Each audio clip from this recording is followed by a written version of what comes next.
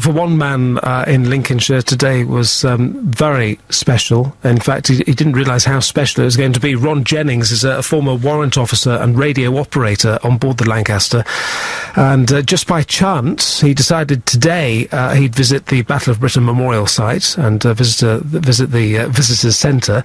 And of course, as soon as he came in, he was the guest star. He has been talking to Judy Theobald.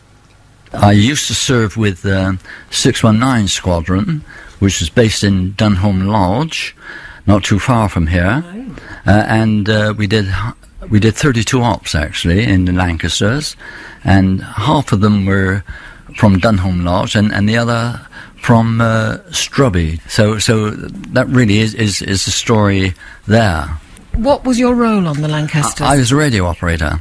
Sat just on the wing, in actual fact, on the left-hand side. What do you make a face? Well, I've seen inside a Lancaster, and I've seen where the radio operator sat. And actually, I mean, it's not comfortable, is it? It's a very cramped space. The point, I mean, the Lancaster was not meant to be comfortable. Of course, it was just meant to do a job. You know, it was not like a 747, you know, with plush armchairs. That's for sure. From where you were sitting, could you actually see out? I could indeed. Yes. I had a window next to me, in actual fact.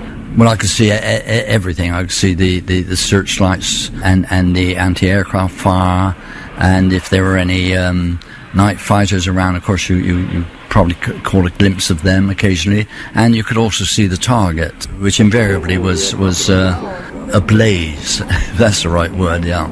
What did it feel like when you took off? Well, we were all 22, and to be absolutely honest, you had this feeling of excitement. The adrenaline was going, and you had this feeling of excitement. I wouldn't class it as fear, to be quite honest, because you know, if you were afraid, then you wouldn't do the job, obviously. And we were all volunteers.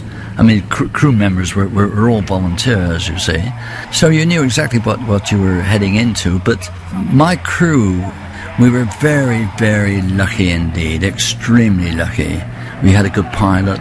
I mean, the odds, actually, of returning from a flight were 50-50, as you obviously must know.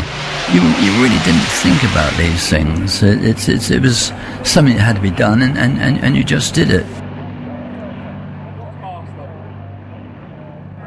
Oh, yeah. I've always been interested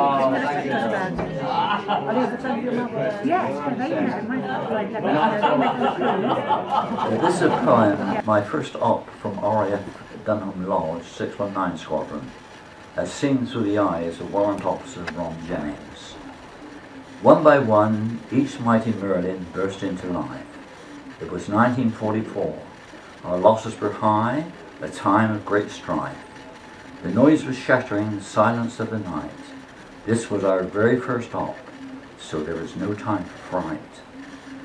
Our last letters home had been written with care, then placed in our lockers for our loved ones to share.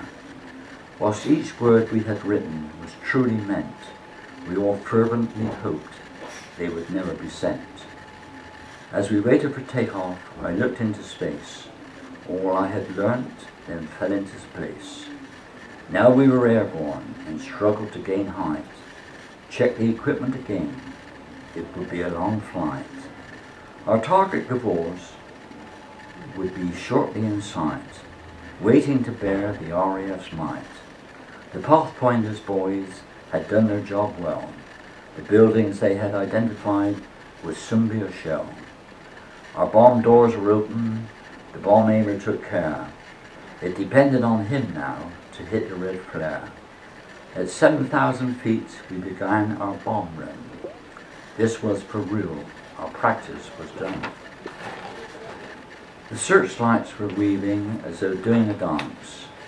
If we were caught up in those, you stood little chance. Night fighters were prowling like birds of prey. Take your photographs, Bill, and let us be on our way. Now Dunholm Lodge lay beneath us with a welcoming arm.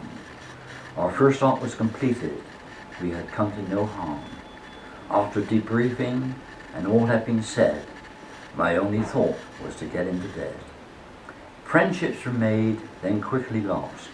We were all volunteers. This was the cost. No time for reflection, no time for a tear.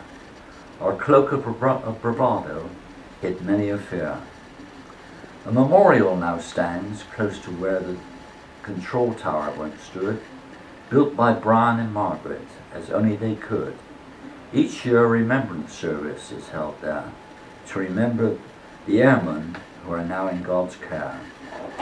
When the time at last arrives for my final flight, I shall wing my way to heaven at the speed of light.